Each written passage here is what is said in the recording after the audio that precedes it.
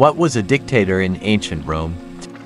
Today on Echoes Through Time channel, we travel to ancient Rome. The history of dictatorship in Rome is fascinating and shows how words and concepts can evolve over time.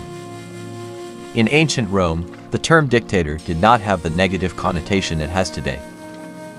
It was an extraordinary office appointed during severe crises, such as wars or natural disasters, where a rapid and decisive response was needed that ordinary government procedures could hinder.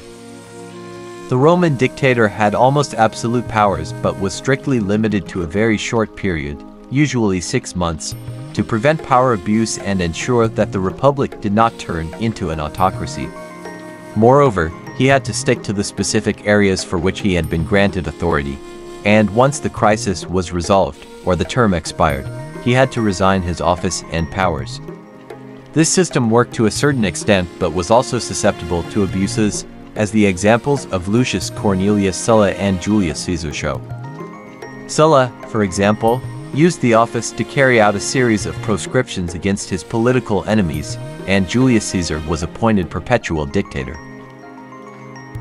That was a significant step toward transforming the Roman Republic into the Roman Empire under his successor, Augustus.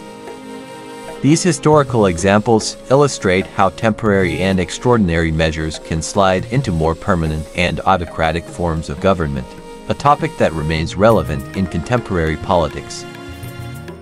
Don't forget to like and subscribe for more content.